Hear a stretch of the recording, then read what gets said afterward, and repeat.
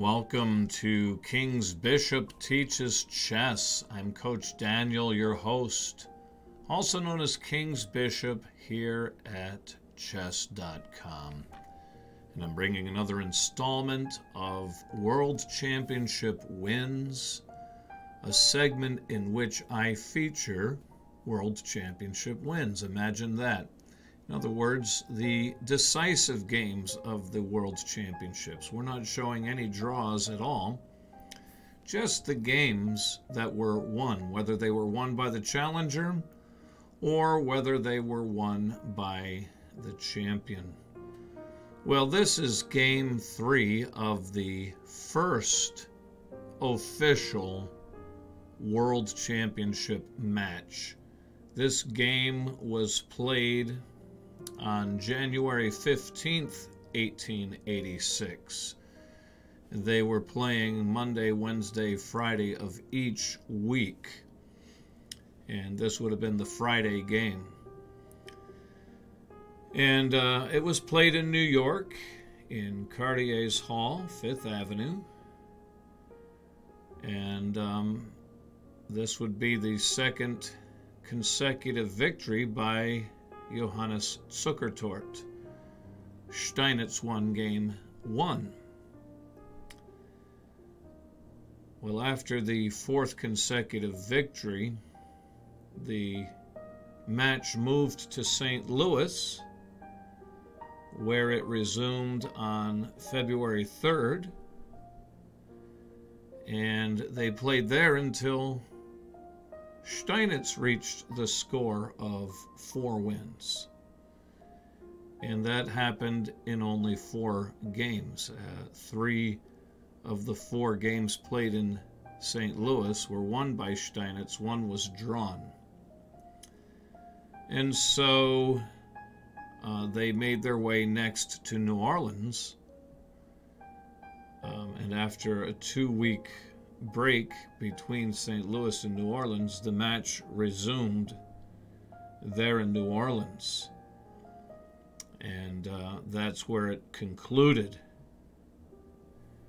That's where Steinitz would emerge the first official world champion on March 29th, 1886, with a score of 10 wins, 5 losses, and 5 draws. Now, Steinitz himself actually had claimed the World Championship title after his victory over Adolf Anderssen 20 years earlier.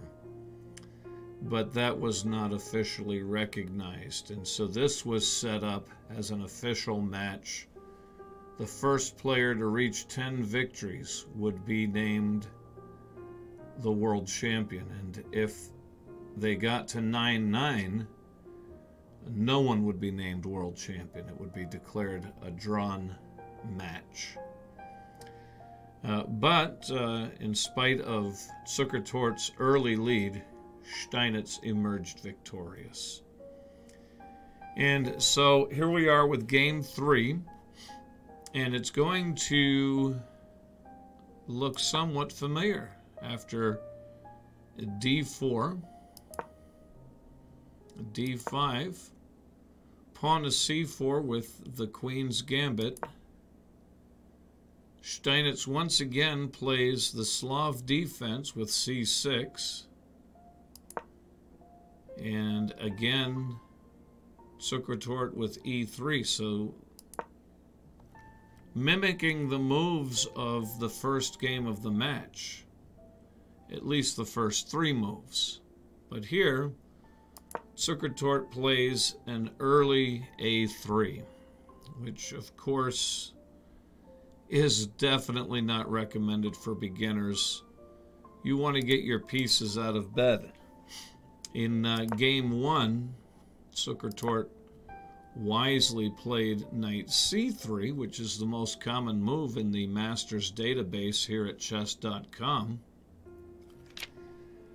And the game continued with e6, knight f3, developing the second knight, and knight to d7, and then a3, preparing for b4. And so that wasn't played here.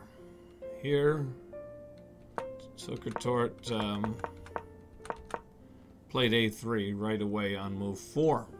And of course, you won't see this move ever played again in the Masters database. This is the only time.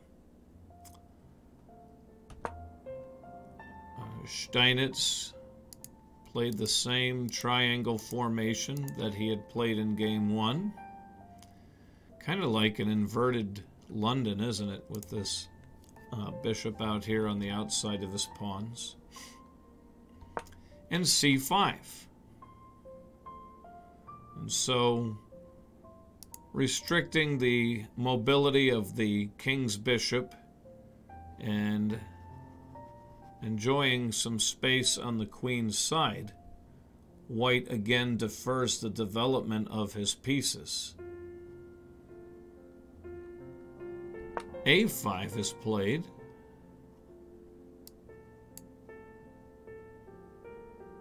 Not allowing pawn to b4. And so queen to b3 now puts the question to the unprotected b7 pawn. So queen to c7 is played. And then finally a knight gets out of bed. Now we teach you to get your pieces out before your queen, your minor pieces. Let your bishop and your knight lead in the fight. Knight to d7 now. And knight to a4. And here again, don't move the same piece twice in the opening without a very, very, very, very, very good reason. So again, developing other pieces, particularly your other knight and then your bishops, is to be preferred, especially for beginners. Leave these kinds of moves for world championship level grandmasters like Johannes Steinitz, Zukertort, Wilhelm Steinitz, Johannes Zukertort. Knight g f6 and knight e2. Now f3 is the favorite square of the king's knight.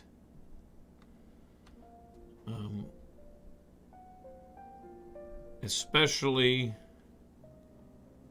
when there's no compelling reason not to play to f3, such as is the case here. In fact, blocking your king's bishop is unnecessary here, but I'm gathering that he intends to use e2 as a pivot square to place his knight on g3 and put the question to the light squared bishop. And bishop e7 develops the final minor piece. And knight to g3, as predicted. Bishop to g6. Bishop to d2. Black castles. And black's pieces are looking very good. This is what we like to see from our beginners. So thank you, Mr. Steinitz, for getting your pieces out of bed and getting your king castled safe as a baby and his Betty Bye snuggled in a blankie, sucking on a binky, here behind the pawn shield.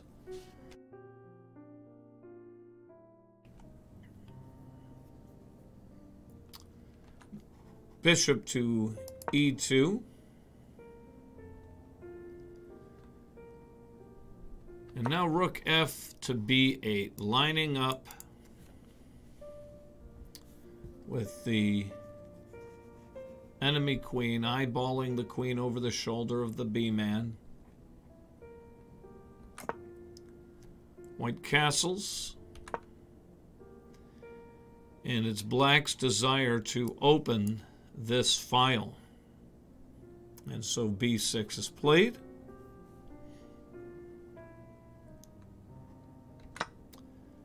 Pawn takes pawn is compelled. You can't just leave it there for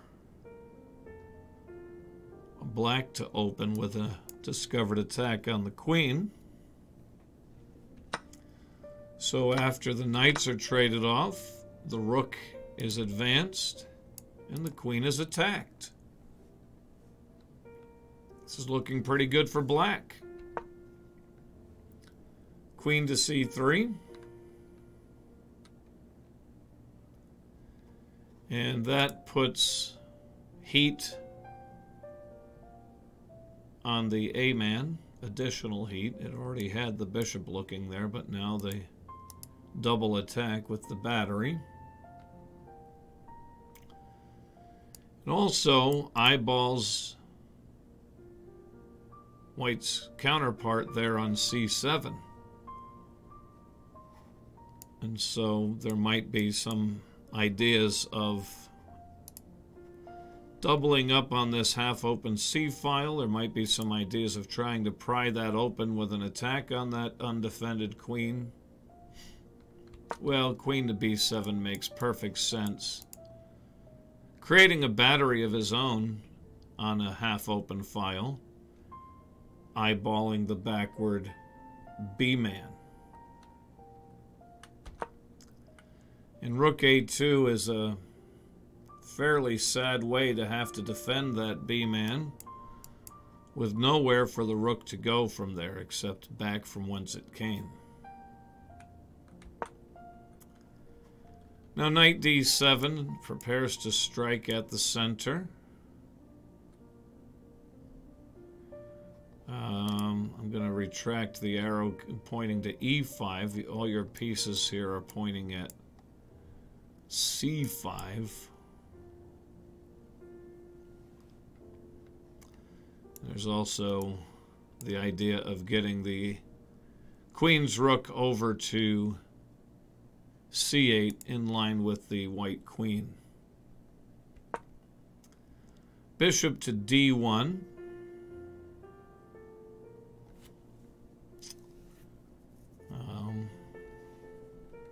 c5.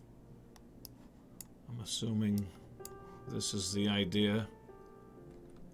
Yes, bishop a4. And c4.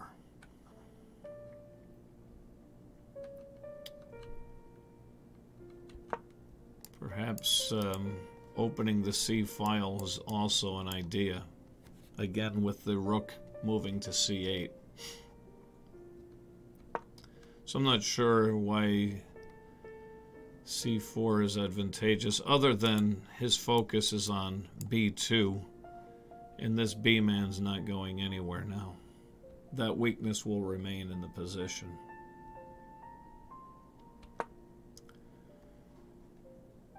Queen c1.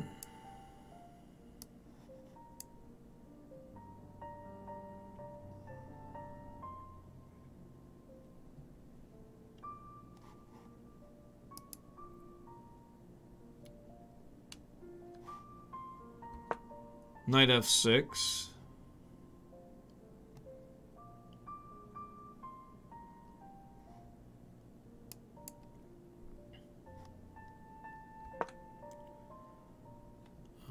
Bishop to c3.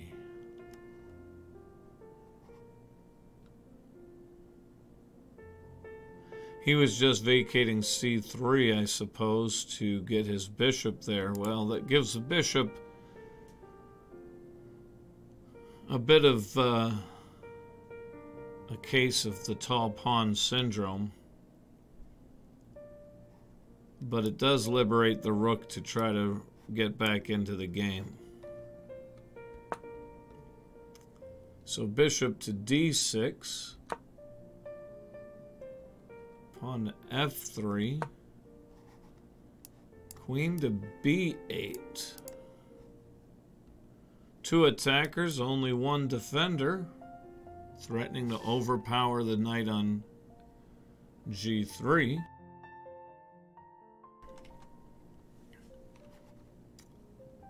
And so f4 is compelled to obstruct this attack.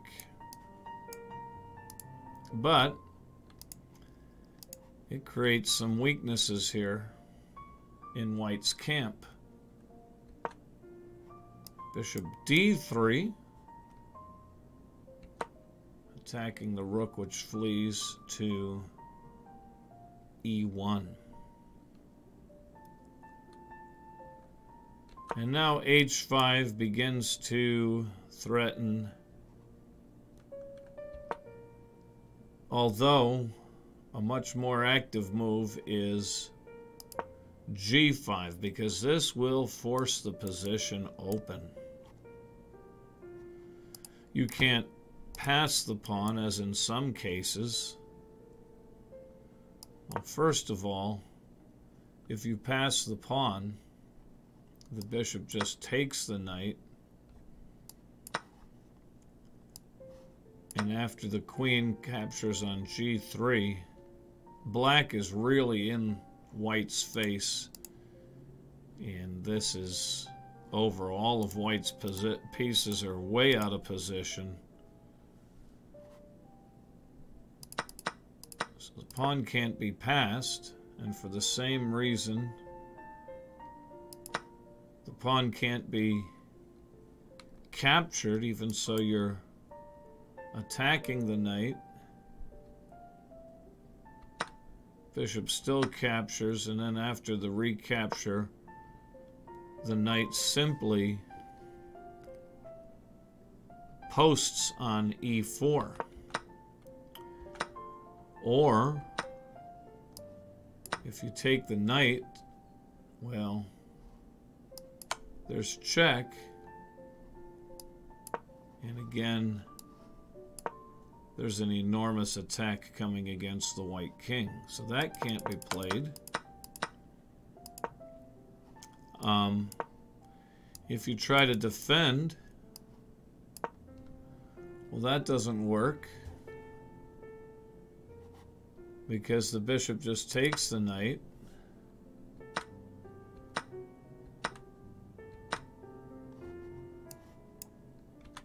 And you're a goner. White's losing this as well. So G5 is a definitely more active move than is H5. But H5 is what was played. Now, I'd still say that black has the better position here. But that G5 would have just been very decisive. H4 inhibits the pawn from coming any further. And then queen to D8 immediately eyes the undefended H pawn over the shoulder of the knight. Once this knight moves, this pawn is under attack. Bishop D1 super attacking the H man, and so G6 to defend, and queen D2. That creates a battering ram against the A5 pawn.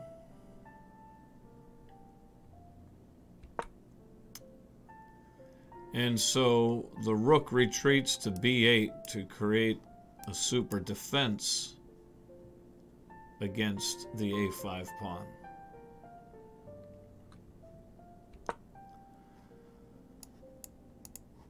Queen F2 defends the pawn indirectly, just as it's attacked indirectly. Bishop E7 now adds another attacker. The battery has shifted to another diagonal now. Bishop F3. The problem is, how are you going to clear the D-man out of there?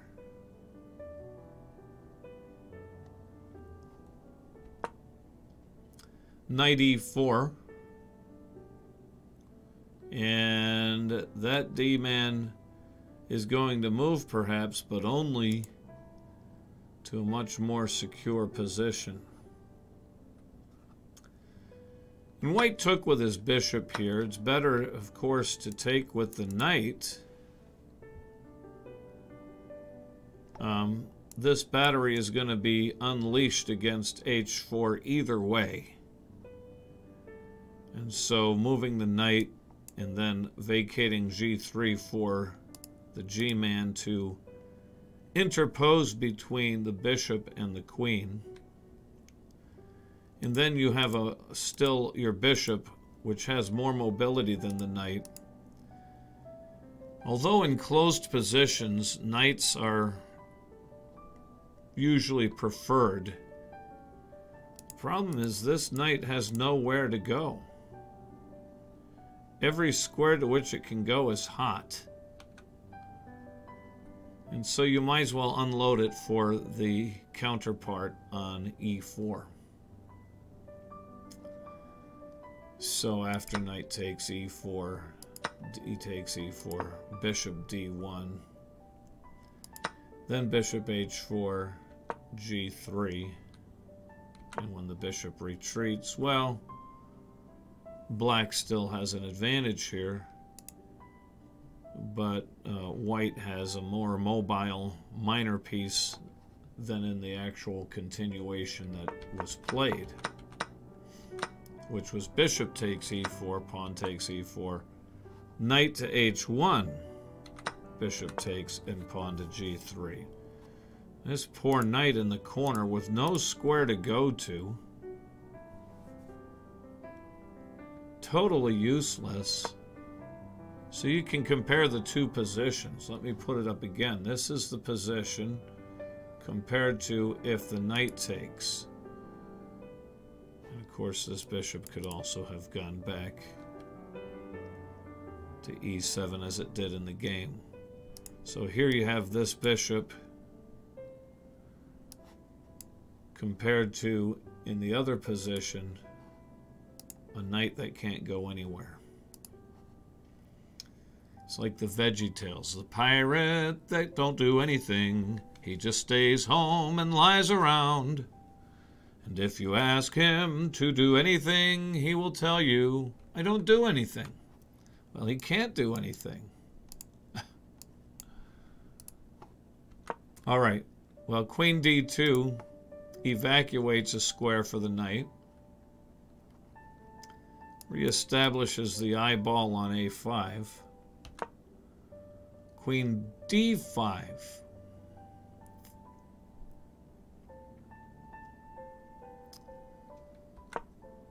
There's the knight f2. a4.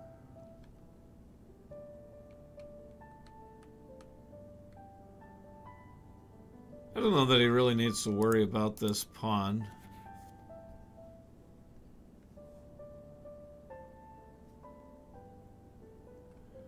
Yeah, it still might be desirable to be looking for some pawn breaks either on g5 or h4.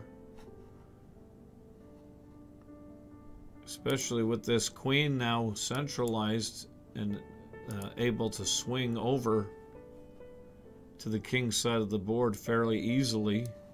The bishop on e7 able to swing in. Probably g5 again would be a move here.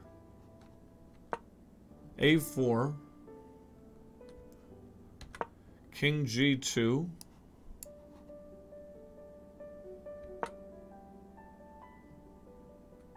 rook b3.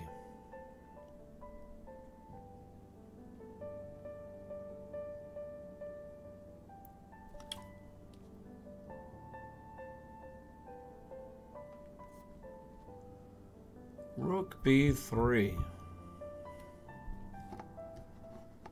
Well, it stops the pawn from moving. What else does it do? I'm not real clear completely on the purpose of rook b3.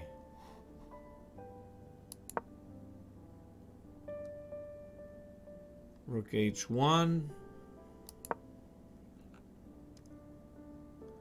King g7. Is he planning on swinging his rook over as well?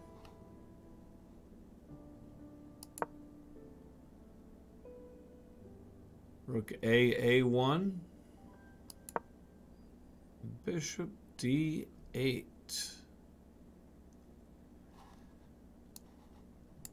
Now we're starting to understand the point of rook b3.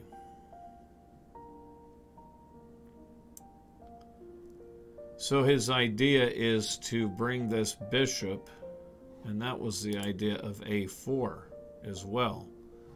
So you look at these last few moves by black. So a4 is in preparation of this bishop relocation. Rook b3 is in preparation of that move.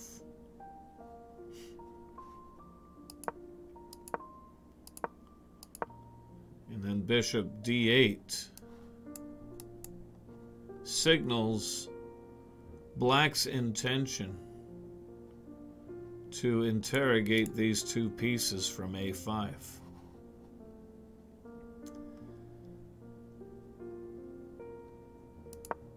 So g4 obviously wants to open the h file and wants to lock the bishop in place on the d8 h4 diagonal. Black does not want to open the file for this rook. So the move necessary here is h4. But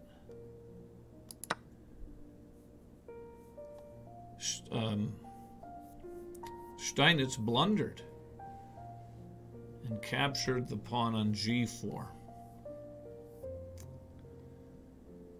Look at the difference. If you play h4, and by the way, this was move 38, so they're coming right to the end of the time control. And we saw that on a previous game between these two, that yes, game 2 it was move 37 when Steinitz blundered with king h2 instead of king g2, if you remember the last game. And that was move 37. This is move 38. Steinitz undoubtedly in time trouble again.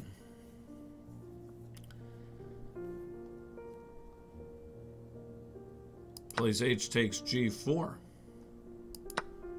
If he plays h4, this bishop holds the position and blocks out the rook and just keeps everything at bay. g5 cannot be played as some sort of obstruction move because of the exposure of the king on g2 and the pawn on g5. They share a file. Therefore, the bishop can simply sacrifice itself on g5. Really, it wouldn't be a sacrifice because white would not dare capture because he's being mated in two if he does. Check. Mate.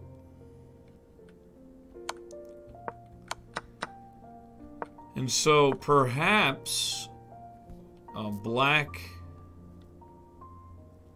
was so short on time he was concerned about h5. He was concerned about playing h4 because he was concerned that the bishop's defense could be cut off and interfered with. And then white's winning the pawn in the open file anyway.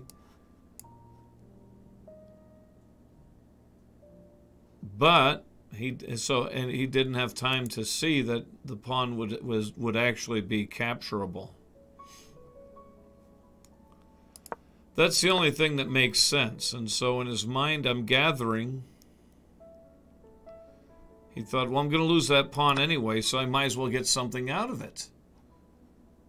I'm going to lose that pawn and have his rook on an open file anyway. Must have been what he was thinking on move 38 when he didn't have a whole lot of time to calculate.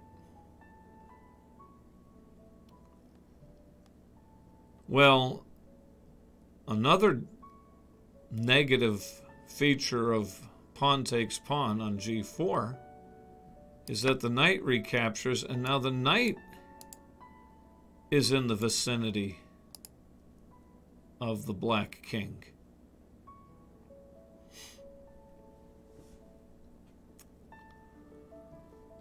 Well, on move 39, a more egregious blunder.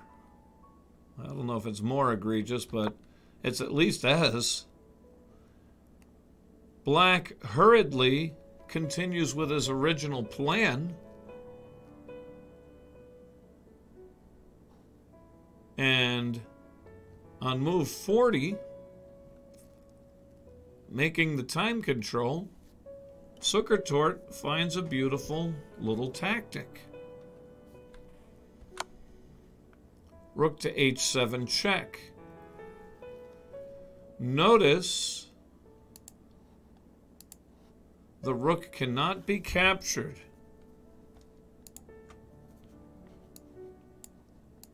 Notice the piece relationship between the rook on h7 and the queen on d5. If the king captures, as you can see, the fork can be played.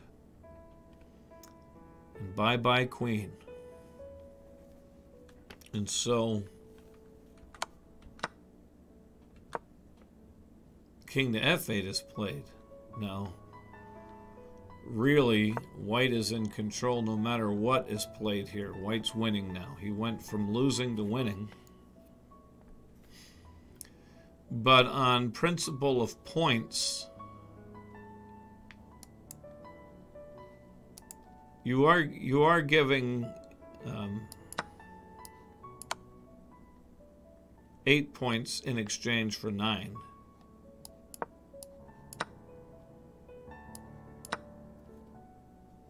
And you still have 2 rooks and 2 bishops against a rook, a queen, and a bishop.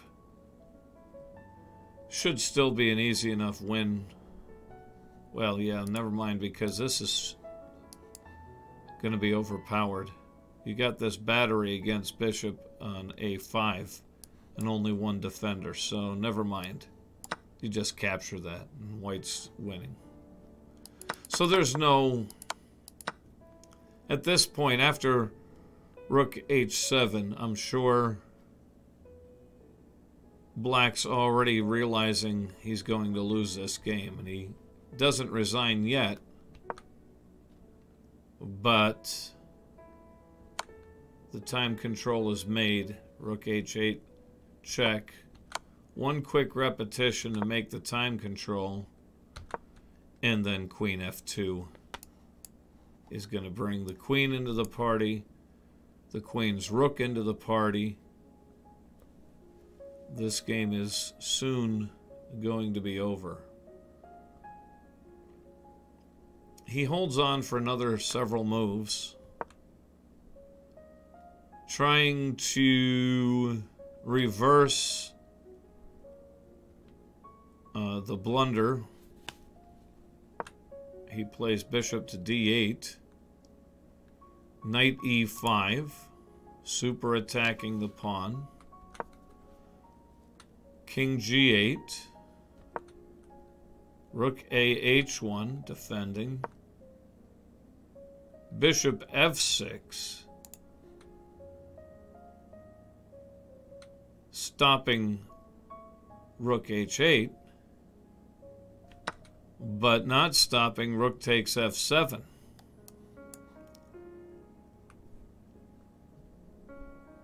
Rook f8 says, all right, let's trade rooks.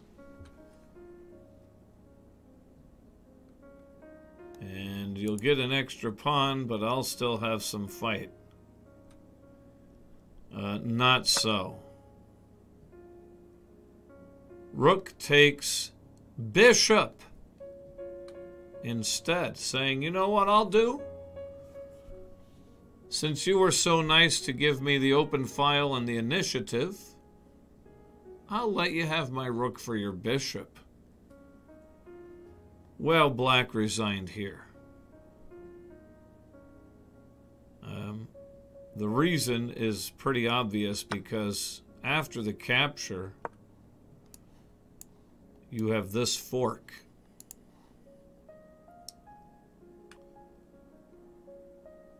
And there's no defense. If you try to save your rook with a move like Queen D8, well, you just get checkmated immediately.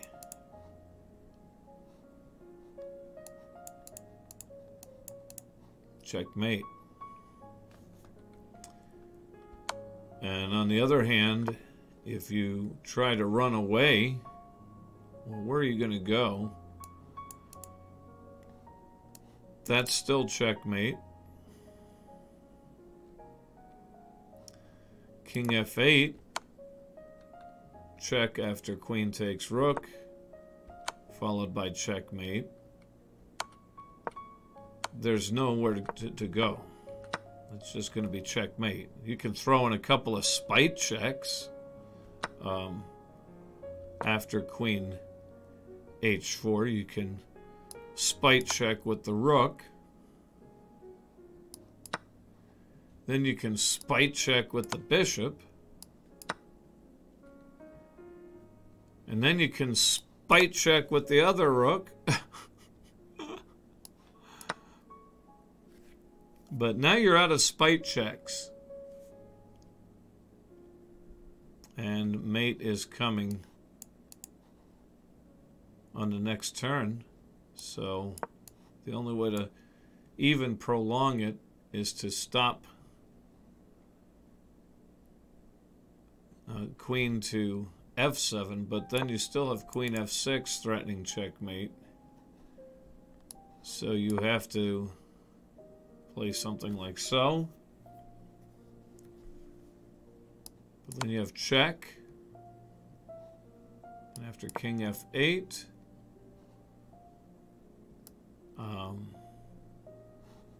rook h8 check forces the queen away from the defense of the magic square. Bada bing, bada boom, checkmate. In this game, Zukertort had an accuracy of 93.23, finding the best move 51.1% of the time. And Steinitz had an accuracy of 87.95, finding the best move 50% of the time. Steinitz was in control of the game and was apparently winning until that key move, that unfortunate blunder. And this is the second game where we can put our finger on a very specific blunder that turned the tide completely. This was the position. The move that keeps black in control is h4. g5 is not playable.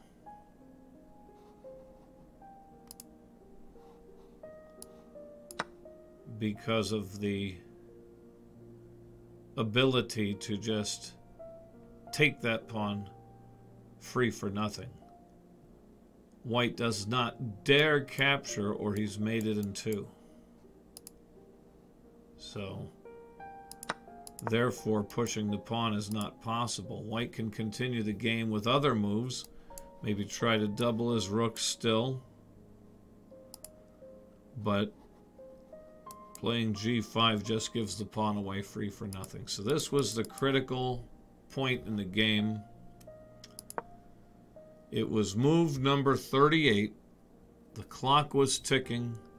Time was soon to expire. And Steinitz pulled a Coach Daniel once again for the second consecutive game and choked under time pressure and threw away a winning position.